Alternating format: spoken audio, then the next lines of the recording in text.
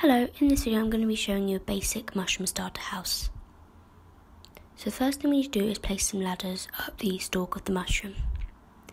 And then you need to go up into the mushroom and place some dark oak or whatever wood you have, slabs, well planks actually, inside the mushroom, although you can use slabs if you want to maximise the space inside the mushroom. So the next thing you need to do is knock out the centre of the mushroom, the centre stalk, and then place a bed, and then you can place whatever you like. You can also knock out that one to make it look a bit neater and place a ladder.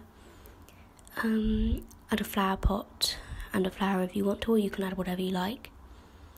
Add a chest there, and yeah, that's just your very basic mushroom starter house.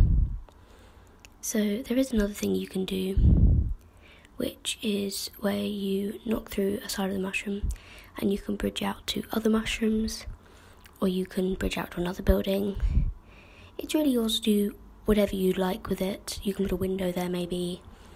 Yeah, it's just a simple Minecraft build, and you can really do what you like with it.